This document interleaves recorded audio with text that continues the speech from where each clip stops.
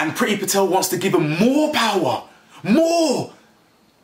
You're already attacking people and getting away with it. How can you want more power? Early in the morning, What's going on, people? It's your boy Cam, Topical Juice, and I'm back with another video today. As you can see from the title, we're going to be talking about the most fierce, most protected, most funded gang in the UK, the police force. I've had beef with this gang for so many years. They've been terrorising my community for years. Nothing's really happened about that, but it now appears that they get bored of terrorising my community. Or in fact, they're not just bored of terrorising my community. They're going to carry on terrorising my community. But what they're going to do now is they're adding women onto the list now. This gang here are targeting women now. And they're targeting women at an alarmingly frequent rate. Now, let's get straight into this. Without further ado, like the video for me. Hit the bell to be notified for me. Hit that subscribe button for me. Join the community. I appreciate everyone that has. Road to 25,000. You're done already. And yeah, so let's get into this. So, as you can see from the title, a gang member, aka police officer, basically attacked a woman last year. 25-year-old police officer Oliver Bamfield attacked a woman named Emma in July when he was drunk. He basically approached her, was extremely misogynistic, calling her a slag and this, that and the other, which I'm going to get into in a minute. But before he did that, he approached her and he got her in a rear chokehold. You know, these police officers love using their trained techniques. They use it in America. They do it to us in America all the time, choking out people and then they die, and all of a sudden they're like, oh, how did that happen? I used an illegal technique on them and they died, and oh damn, fuck, here we go again. Yeah, so this police officer approached Emma and choked her out in the street, and he didn't realise it was being filmed on CCTV and whatnot. Before I carry on with the story, let me just show you the footage. Hopefully, I wasn't going to show the footage because you know how YouTube is with, they don't like to show you anything real. But I'm going to insert the clip now, and if there is adverts on this video, I succeeded and it's monetized. If there's no adverts on this video, then it didn't get monetized. Either way, here's the clip. Up close. It's right now. Why are you laughing? Why are you laughing? Why are you laughing? You're in my face now. Why are you laughing? That's the sword that you pushed in the face. That is the assault right there. On the floor now. On the floor now. On the floor now. You pushed his face. That is an assault. Do you realise that's the section 47 assault of the Criminal Evidence Act? Ollie, in the face right now. Ollie. So as you can see, he's being extremely aggressive to this woman, Emma now. Now, I'll be honest with you, there's a little bit of discrepancy in the story. I've read 3 or 4 articles on this and no one's been able to confirm. I've even watched a video on it. No one's been able to confirm. But it suggested that she didn't know who this guy was. So this is one of those, you know, those kind of traditional women fears where a man in a dark alley has literally approached them. That's what's happened here.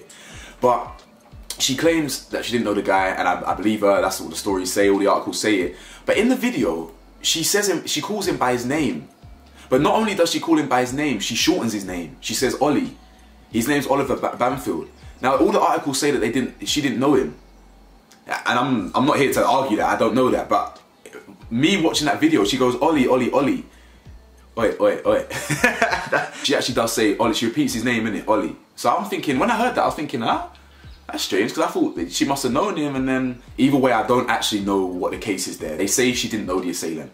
From that video, it looked like she did, but I don't know in it. So let's just assume she didn't know him. So as you can see from the footage, gang member Oliver literally approached Emma, and when she was pushing him off, because she's well within her rights to push a man assaulting her off, literally she pushes him away or whatever.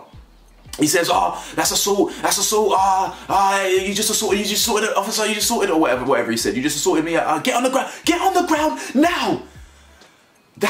I know they must be taught that. They must be taught to say it like that, because I've got PTSD from hearing the way they speak like that. Seriously, like, it's crazy. Like, get on the floor now! Get on the floor now! They talk, the way these police officers talk here, they talk like they're trying to kill you with the way they do it. Just get on the floor now! God damn it, relax. It's a woman at night. What is she gonna do?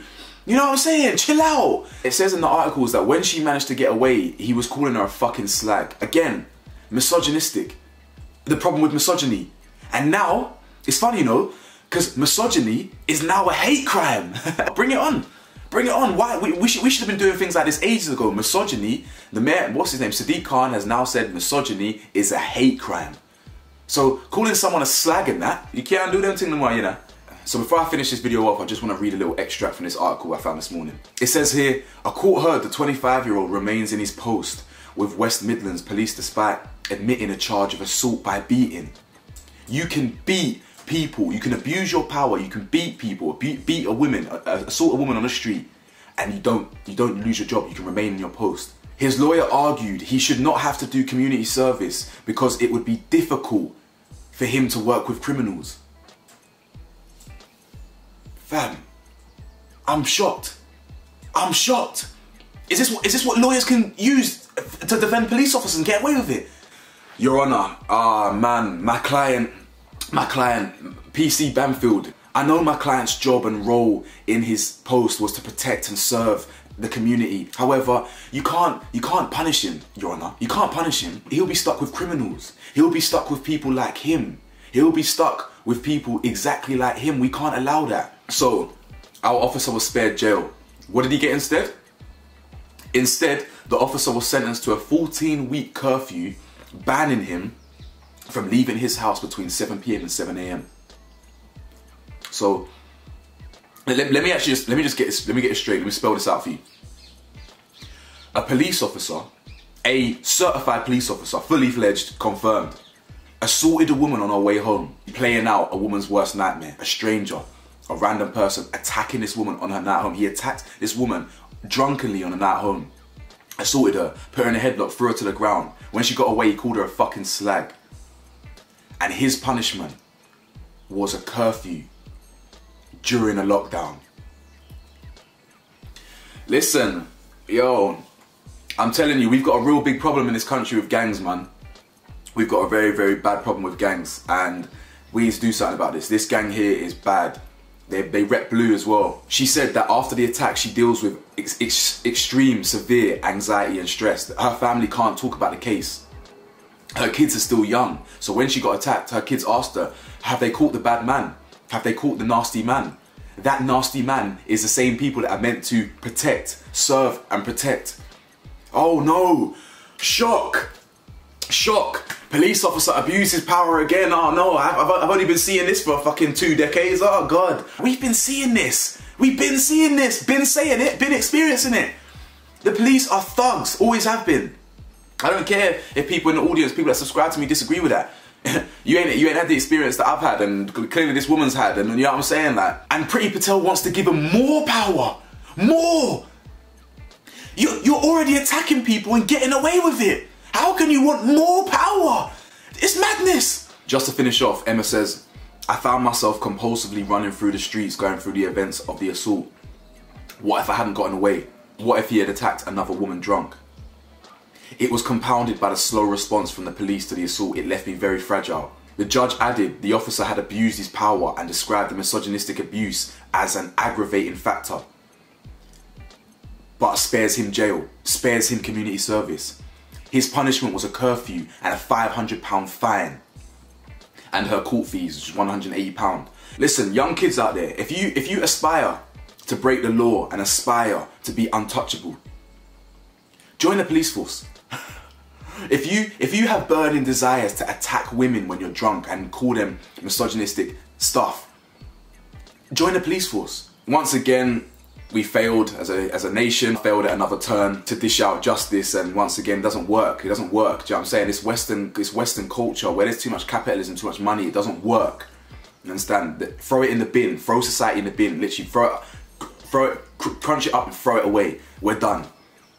It's done.